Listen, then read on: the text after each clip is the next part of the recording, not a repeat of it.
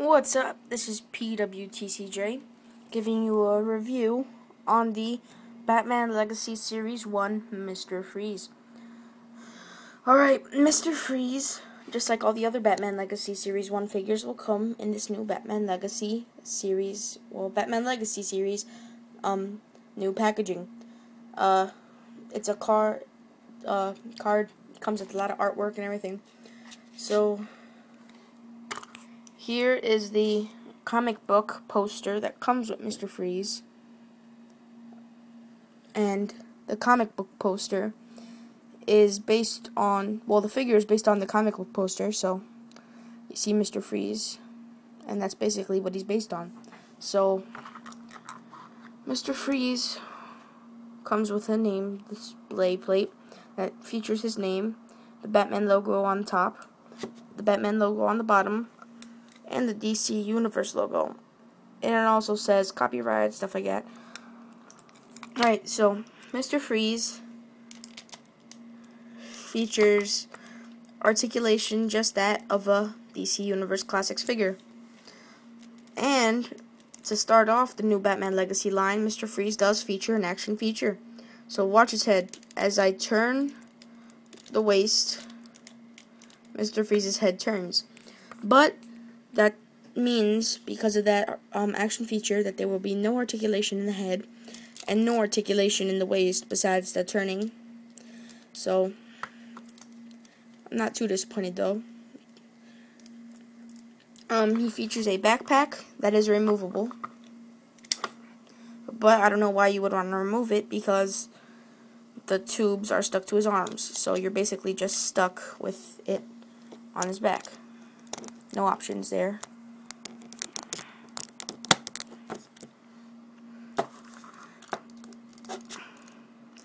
He features a gun, a blaster with little icicles hanging from there. And Mr. Freeze does feature another action feature. I did not know he featured this until I took a little closer look at the gun and saw a little hole on the top thing, squirter, whatever. And then I started to think there's a tube connecting from that to the backpack. So I started to look around on the backpack and saw that this top was different than the other top. So then after I pulled on it with some force, I realized that it comes open. Although mine comes off easy. I don't know if that's a lot of problems with other figures or anything.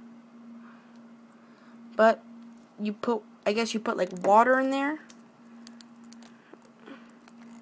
I don't know why they would have you put water in there though, since this is a adult collector figure. So, and once you take the thing out, on mine it's a little hard to put it back in. And mine is kind of loose for some reason. Alright, so I got it in. You see the legs, they just wobble all over the place, but he's a great figure. And I don't know how the water's supposed to come out. I don't know if you're supposed to pump something or press something, but they have a comment about that. So, Mr. Freeze. You see, if I try to stand him, the knee gives out because of the heavy backpack on the back, which is kind of annoying. So let me try to stand him again. You see? It's just no help. Although I really like the sculpt, and I think that this is a great figure to pick up.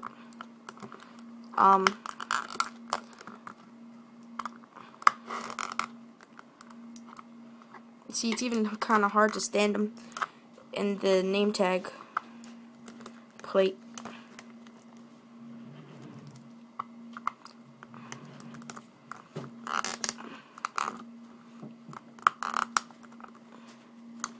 Alright, so Mr. Freeze, he's an awesome figure and will have no problem fitting in with your DC Direct figures or your DC Classic figures.